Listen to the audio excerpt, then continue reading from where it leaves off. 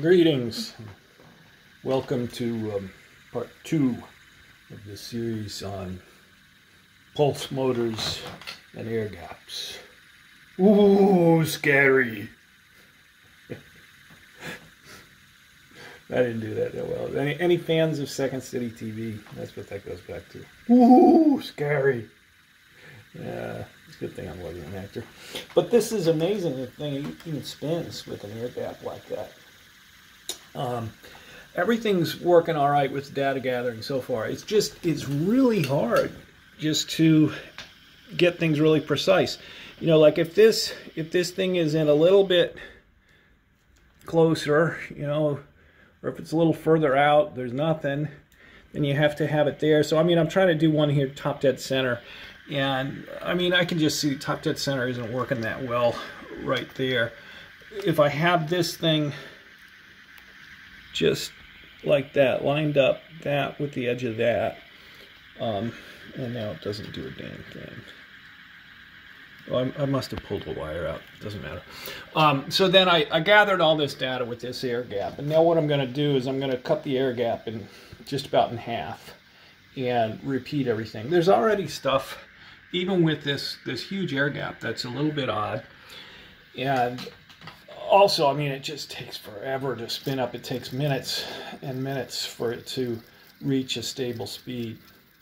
So let me fix up the machine here, and we'll change the air gap. And ooh, all right, I've kind of done that one to death. Ooh, scary. And we'll see what happens then. So here I've dropped the air gap by about half. About the only thing that didn't work real well is I'm trying to get a resistive load of some sort. And, you know, you could think of like, you know, doing like a hands-free and putting like some copper brush there or something, but I don't know how consistent it would be. I mean, it'd be hard to keep that consistent. So my idea is a pickup coil. But because I'm moving this thing up and down, the pickup coil wouldn't be in the same place. It has to go along with there, or, well, that's what I should have done. I should have taken a thin coil and put it under there, and then, okay. But right now what I'm doing is I'm just running the thing sideways. It's catching a little bit, you know, you get a little bit of voltage, and then I'm basically almost shorting it with like a 10 ohm resistor to try and get some resistance on there and see how the thing responds. But it gets so little voltage, I'm having trouble slowing the thing down. But if I can find a coil that will fit under there, then problem solved. So now I put the sensor back in the same place. I dropped this. I've just copied and pasted this, and then I'll explain what all these are as we put them in with the new air gap. So when I connect this now, it should spin.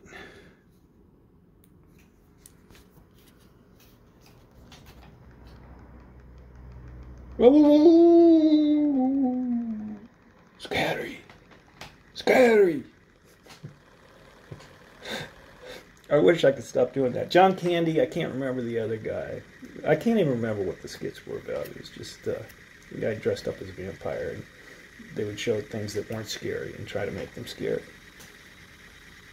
So I can already tell you this has got more torque, and it seems to be spinning faster. So now that it's spinning, and I wish I'd known this with the non-analog so that I wouldn't have fried all the fuses. Now I'll hook it up. And it's drawing less amps. So what we're doing now is we're going to go and look at the freewheeling one. The offset again is at 22 degrees on the sensor. I haven't changed that cutoff value in the code. You could do pulse width modulation with that, and that'll be perhaps another video in itself. I haven't checked the voltage. It's going to have dropped some. So I'm going to do that now. Okay, well, it's reading 4.078. It's down from 4.116 when I was doing all that. I'm calling it 4.077 because I'm going to leave that number the same for all of these. Just hopefully it'll be fine. I mean, you know, so you might be off by like 0.5% or something, but I think that'll be fine. But now, where are we right now? We're in the freewheeling. We've got a 22 degree offset. That's this. Now, what's the milliamps that we're drawing? Okay, the milliamps, if we can, let me use the light on the camera. The milliamps, I would call that, it's on the 250 scale, 250. So I would call that 75, wouldn't you? I mean, it looks exactly at 75. I think that's what it is, 75. So instead of 112, the milliamps are now 75. So I'm going to jot that in. So that's a little weird already. I mean, you're bringing the electromagnet closer to those magnets, and the amp draw has dropped from 112 to 75. Let's see what it's spinning at.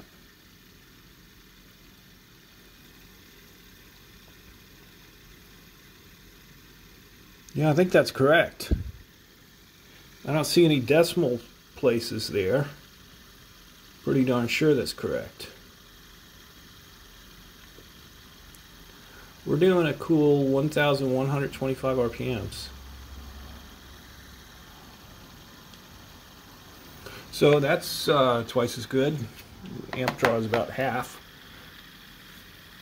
So everything, it's not slowing down yet, it's speeding up tremendously. Go over here, and again we're freewheeling. The spike voltage 79.1. Before it was 79.7. So 79.1. The next thing to do is put a 1K ohm resistor across this. And hopefully we don't, ooh, it blowed up good. 1 second city TV, sorry. Okay, so 10K, or 1K is across there. This is bouncing between 2.8, 2.9. Come on.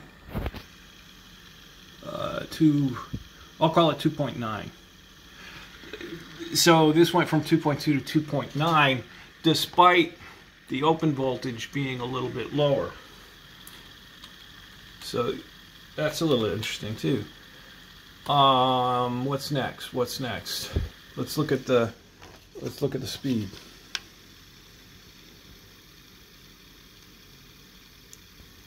Yeah. Isn't that goofy? It's sped up. Now it's going 1,150. And that's something you see with the pulse motors. Got no idea why. Now, if you put enough across there, and I'll show you that, then that goes away. But with a high resistance load across there, and that'll be the subject of another video. I mean, if you're actually pulling this off, there might be a most efficient place power-wise, between 100 ohms, 1K, 10K. I mean, assuming that you could pick whatever resistance you wanted, what would you want to pick? So, went from 1125 to 1150, and yeah, you see with these pulse motors, I mean, they're real low torque, but they like to go fast. So, I mean, now it's all the way up to 1158. It might even go a little higher. And if you had, like magnetic bearings, who knows how fast it would go. Let's see what our amp draw has done. Let me see if I can get a light on it.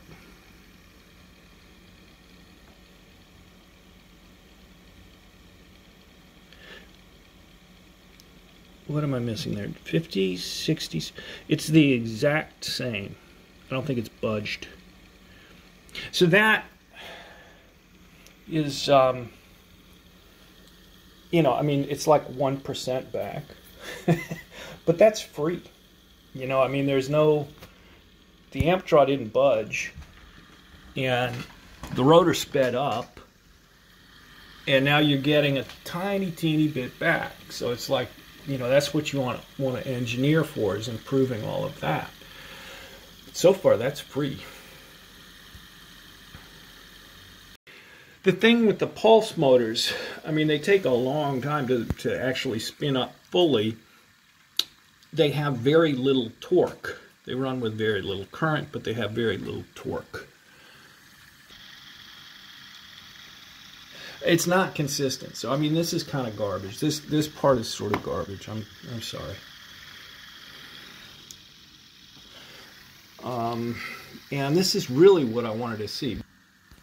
So what, I was saying, well, first that I'm disappointed that I can't figure out how to consistently gather data with the constant resistance on here. But I mean, you can certainly tell that this thing's got more torque. I mean, it's spinning faster and it also spins up quicker, but it takes about the same amount of time for it to reach, fully spinning. But that's the other thing is, people talk about like flyweight, using a flywheel with this, and it does kind of actually make sense. I mean, I'm not saying whether there's something to it or not yet because I haven't looked at it, but it does kind of make sense because you could think you're getting this pulse, and they're brief, and then for like 90% of the time, the thing's not doing a darn thing. It's just going with momentum. So let's say you had a real strong resistance where this thing is spinning and a tremendously lightweight, well-balanced rotor. So this is like an absurd example, but this is why I'm saying, yeah, maybe flywheels do something. So let's say you had a resistive load here where you're spinning at 1,000 RPMs. It hits the resistive load and slows down to 100 RPMs. It hits a pulse, and because the thing is just so astonishingly lightweight, it shoots back up to 1,000 RPMs, goes down to 100 RPMs with the resistance, shoots up to 1,000 RPMs. And so your average is going to be like, 400 RPMs, but really you're getting like 100 RPMs, and you can pretend that resistive load is a pickup coil. Now let's say you spin this thing up and it weighs 10 times as much. Now it comes back past there, and it goes from, instead of 1,000 down to 100, it goes from 1,000 down to 900, hits this, and then goes back to 1,000. Now let's make it 100 times as heavy. Goes from 1,000 RPMs down to 990 RPMs. And so that's, I think, the improvement that you get when you add momentum to a pulse motor. So it's not, it just should lead to a higher average speed going past a coil. So with this thing nearly shorted across 10 ohm, I can't believe it dropped to 0.132. I was putting down 0.218. I must have meant 0.0218 on the other one. I bet you I did, because that thing started at like 1 volt and it was across the same, or maybe I put it across a 100 ohm resistor or whatever. I wish I had thought a little more clearly on how I was going to gather data on that, but it's fine. We're okay. Hold everything. So, I mean, as you'd expect, I mean, what we can see is it's dropped to about 948 RPMs. Now, from what I've read, and this is like with hobby motors, which, they're not entirely different than a pulse motor. With a hobby motor, there's a point between when it's freewheeling, and then, of course, if you just just hold the thing, then it pretty much, is always in an on position, like 90% of the time. I mean, they don't want to have a place where it's not in an on position, or else, you could have a situation where you hit the go button and it doesn't do anything. Whereas a pulse motor, 90% of the time, it's in the off position. But to get neither here, being neither here nor there. With a traditional motor, and they have the curves for it and everything, but basically, between the freewheeling to when it's actually just stopped, it's about when it's down to about 70% of its freewheeling speed that you get the maximum out.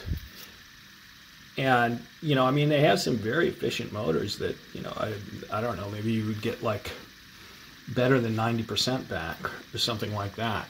I'm not really up to speed on all that. I think that, but yeah, I mean, I think like the Tesla motors are more than 95% efficient. What is the same, does the same apply with the pulse motor? So in other words, I mean, how much should you slow it down in order to get the most out of I don't know why I'm pointing that coil, the most out of a pickup coil compared to the power that you're putting in. I don't know the answer to that, but I'm guessing that it would be the same as with a traditional electric motor. That's my guess. But I didn't do a good job trying to sort this out. So let me stop complaining. We'll do one more thing with this, and then we're going to drop the plate again. So what I want to do on this one now is, instead of a 1K ohm across the spike cap, I'll put 100 ohm, so a good bit less resistance. And if it's like with the larger air gap, what you'll see is this thing, instead of speeding up, which isn't that weird when you put a 1K across there, it speeds up a little, and the amp draw doesn't change. I think it'll now start to slow down a little, but I don't think there'll be any appreciable change in the amp draw. I don't think the amp draw will change. That's appreciable or otherwise. So, ooh, scary. Okay.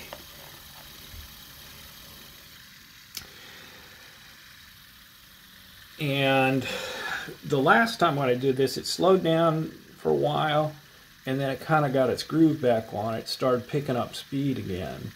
So I'm just going to let it do its thing for like a minute here, and then we'll check the rotational speed and the amp draw.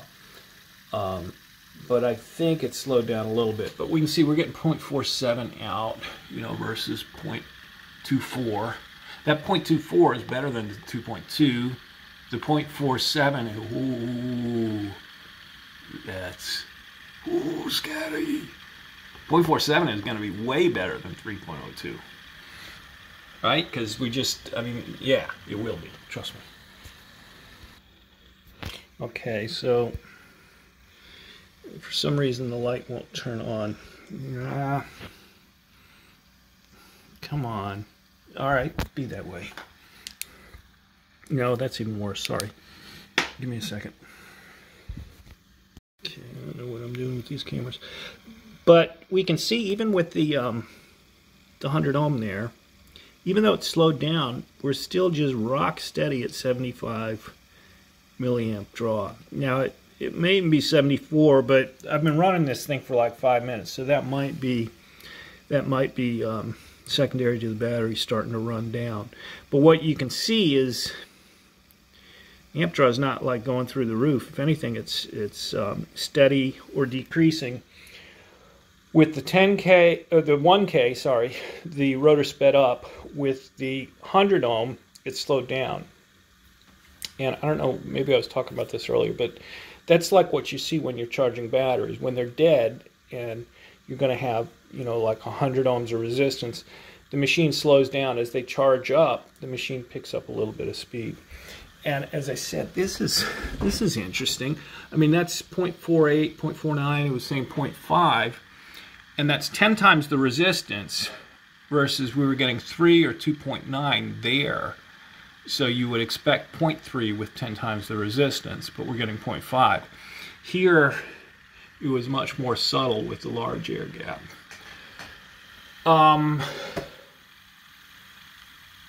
Let's just look at the rotational speed. We're at 100 on the spike. I didn't jot down this stuff here, so we're at 100 on the spike. Well, let's just look at the rotational speed. Okay. Okay. 1141. So it was 1125 when we didn't have any resistance across the spike cap. Jumped up to 1150. Now it's down to 1140. So interesting. So what I'm going to do off camera now is I'm going to look at moving this thing into closer to top dead center. And I mean, I can tell you, if let me start doing it right now. I mean, that's what you're going to see. The amp draw is going to go way up.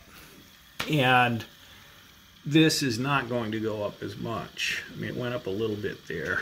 I'll have to see what happens to the rotational speed. And because I can't figure out what to do with that yet. The rotational speed is kind of a proxy for how much. Holy moly!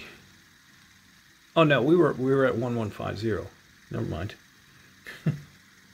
It's slowing down. It's not speeding up. I don't know what's going on. So what I'll do, sort of off camera here, is look at top dead center. I don't think top dead center is the place to be, but it might be. And again, I'll have to return to this later, trying to figure out how to have a consistent resistance. And you know, one big question is top. If these things are close, you know, I mean, maybe it's a little bit worse, but you know, you have like 3 times as much torque at top dead center as at 22-degree offset. It might be right to go top dead center. So that's something I'm trying to figure out, but I don't know.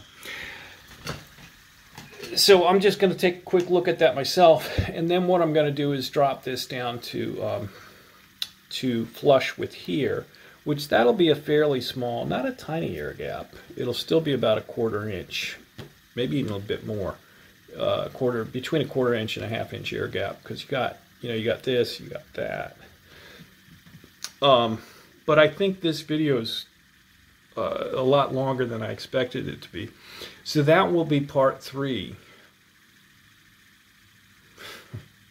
Woo, scary. That'll be part 3 of the air gap and the pulse motor. And I'll try to get that one out to you pretty quick. Okay, so stay healthy, everyone, and thanks for putting up with my Second City TV references. Bye-bye.